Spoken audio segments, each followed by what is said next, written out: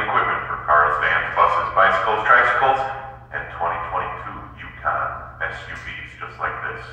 Need a PA system? Give us a holler. We can get you one. All right, guys, thanks for tuning in. Just Wicked Warnings again, displaying our 100-watt PA system right there. That's a Whelen PA system we did for this particular Yukon. This particular client wanted that. He's involved in some construction industry stuff where he might need to announce his presence on a job site once in a while. So, again, this is a 2022 Yukon. Very nice truck by GMC. What you're looking at in the front is our 4-inch mpower by Sound Off signal. It's an amber and white combination.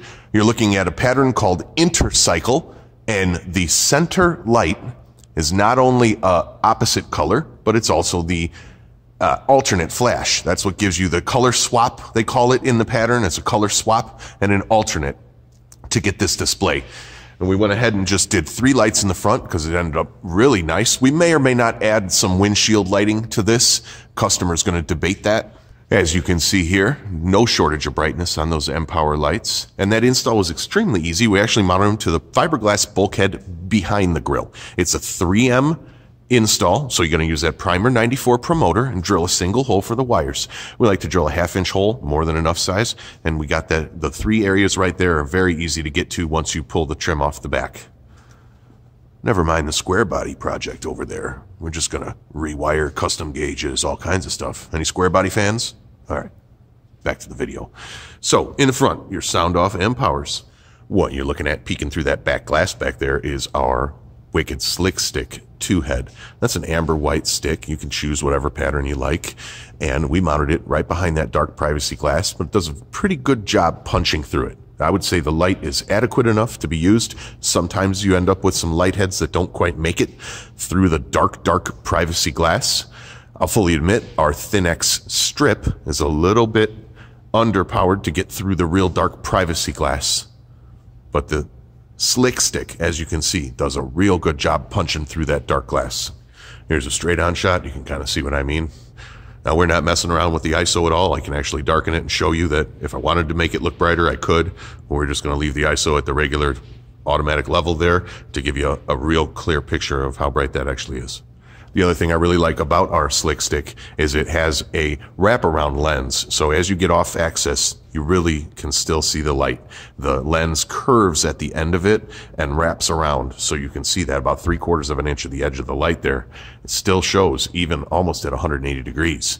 So very versatile light. Now around the back, what I'm most excited about is the 2022 Yukon plug and play auto flasher for the reverse lights. We're not messing around with connectors, removing wires. We're just plugging an adapter in right underneath the vehicle. And I've got a full how-to video we're going to link right here for that.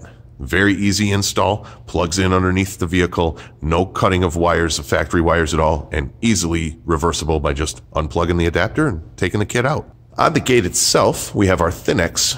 That's an amber white light. It's a Lin series too. And that light has a 90-degree bracket also behind it. We did need to disassemble that gate, and I did a quick video on that as well.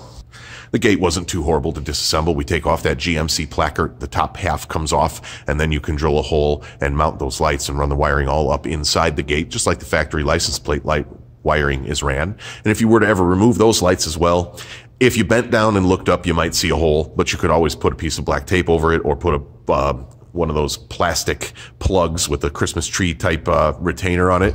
You could put one of those up in there as well if you were to trade the vehicle in later. We didn't want to do any visible surface mount holes like next to the plate police style in the actual gate body, because if you ever to trade it in, you have holes in the lift gate. Here you'll notice as we open up the lift gate, we'll zoom in and show you just exactly where we ran the wiring. So as you can see there, we're not looping any wires on this particular one since we disassembled the whole inside of the hatch. We ran the wiring through the factory boot, so it comes out underneath the headliner and runs forward. So no wires exposed, nothing to worry about. And the glass on this particular hatch opens. So we were anticipating and possibly thinking about doing a 6-head slick stick here. We're just unsure. Customer is unsure if we want to damage the headliner at all, and we're trying to work out a solution maybe where we can not damage the headliner, but there's no real way to to do that on this. We may end up having to put 2 holes in that headliner for a threaded rod to drop down. We'd end up using a riv nut and a threaded rod usually to hang that 6-head stick. And on an SUV like this, it's a pretty nice SUV, so the customer's currently debating whether or not he wants to do that, as well as whether or not we want to add visor lights on the front upper windshield. I'll show you these lights coming back down. And there you go. Alrighty, so as far as parts on this kit, activation, we're using our remote. I kind of like this little remote. Gives you 2, so you always have an extra. You can put one in the glove box. And what's cool is if you're on the job site and you need your lights to turn on, you can turn them on. So, nice if you have a single on-off need, the remote works well. Front of this truck, we've got our sound-off mpower, 4-inch amber white. We're extending those with our 22-5. We're going to wrap up 50 feet of that 22.5 to give you enough to extend those, as well as the Thin-X on the gate in the back. So you'll have 3 mpowers in this bundle, 50 feet, 22.5. You'll have your 2 gate-mounted Thin-X. You'll have your 90-degree Thin-X brackets. You'll have your 3M primer promoter for your sound-offs in the front. We're also going to give you your 2 slick sticks for the side windows in the back. Okay, you're going to get an auto flasher kit, which is going to come with everything you need for the reverse sliding running forward. The other thing this truck has, as I demonstrated in the beginning, was a Whelen PA system with our 100-watt wicked warning sticker. Speaker, not sticker, my bad. That speaker right there, you just don't pay that speaker no mind. It's just chilling out right back there behind the grill, just being loud, being proud, like it should. We mounted both the Whelen amplifier and the brain for this underneath the driver's seat, which kept all of our wiring nice and clean and neat. And we were able to have plenty of room. Now, we didn't need to screw it down to the floor. We just let it sit there by gravity. We check the seat in all positions, and it never comes close to hitting it.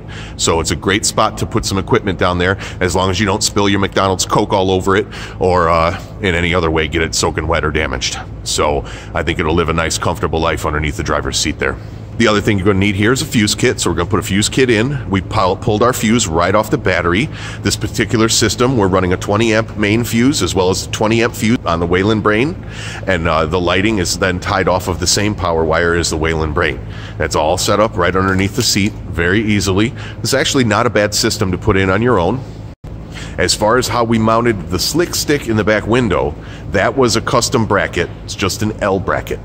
I don't necessarily have them for sale right now, but it's just an L bracket with some 3M double stick tape. So what we're going to end up doing is I'm going to try to have that bracket added, but if I don't have it added, it's a simple L bracket, very easy to get. I will add in the 3M tape that we used underneath it, and that was by customer request. We're trying to not have any holes in the trim in the back of the truck. I know, right? Shut up and show me. I heard you. I get it. Let me show you. Alrighty, so back here in the back of the truck, you can see our slick stick. And that was just actually a bracket left over we had from some other project that we used. And it's just an L bracket, so it's not a big deal. We drilled 1 hole right here. That's where our wiring came down. Be careful, don't just go hog wild drilling a hole. We researched that there was nothing underneath there. Don't just go drilling holes anywhere. So that 1 single hole is easy to patch up. Now, if we drilled 2 or 3 more for a bracket, that's where we were trying to 3M tape. Now, we doubled up that 3M tape underneath there, did 2 layers. I used my primer promoter, cleaned it real well, held it on there real hard for a good minute, and so far, so good. It's really locked in there. The whole panel moves when you pull on it. So I'm thinking this hopefully it's going to live a nice life back here. If not, we'll go ahead and add a couple of screws to that bracket. But that's how we mounted that slick stick right in the back window of this particular truck, and it worked out extremely well. Yep, there's one over here. Oh, square body. Yep, slick stick. Square body. Slick stick. I don't know if I took any still pictures of underneath the hood or not, but there's our power, there's our fuse tap right there. We just ran it around here, came straight across here with it, and then we ran everything through a hole in the firewall. Now, in this particular one, I went ahead and drilled a hole. You can either run through the factory boot there, through that nipple on the left, you cut that open and you can go through there. But because we had quite a few wires here, and I know this spot right here, see it right there? That spot right there is basically just below, see the cable coming out right above it? Okay, so that spot right there is where we like to drill our hole. I'll show you on the inside. And I guess it's a good thing I showed you, because here we're going to include your 3/4 grommet as well. And that's where you can see where we've removed some of the carpet. We've drilled the hole there with a 3/4 unibit, and that's where our wiring comes through really nicely right there. So it works out quite well. You could even drill a larger hole. You could drill 2 holes if you were running a stereo system as well. But that's a nice access point that we use quite often on these Chevrolets. What I was squawking on earlier was that Whelen PA system. We tucked it in quite nicely here. We went right through the bottom here with another one of those grommets right there. So we'll put 2 grommets in this kit for you. And the wiring all came out here. And then I'll just show you a quick peek again underneath the seat there where we mounted the equipment. Nice and tucked away. Everything's pretty. Gosh, I almost forgot to show you the momentary switch here that we have wired in as well to the Whelen PA, and that does your buzzer tone, so we know that tone. Well, very nice, aggressive, loud buzzer tone. We're going to put in one of those momentary switches for you as well, and we're going to go ahead and put 25 feet of 18.2 in there to extend that momentary switch all the way back underneath the seat and whatever else you might need a little 18.2 for. So if you like this build, the build number is 20654 if you wanted to give us a shout and ask some more questions about it. We're going to also put in an assortment of heat shrink tubing to make your job a little bit easier, but there'll be some field connections and some final assembly and pattern setting that'll be up to you. So check the description for links to every one of these products singly. Check it for a link to the bundle, which will get you everything I talked about in one big kit. It is not pre-assembled. It's up to you to assemble it. So we'll bundle the parts together. We have no problem with that. And that'll all be in the description. Thanks for watching Wicked Warnings. So I hope you enjoyed this video of this brand new 2022 GMC Yukon AT4 big boy SUV. Square body.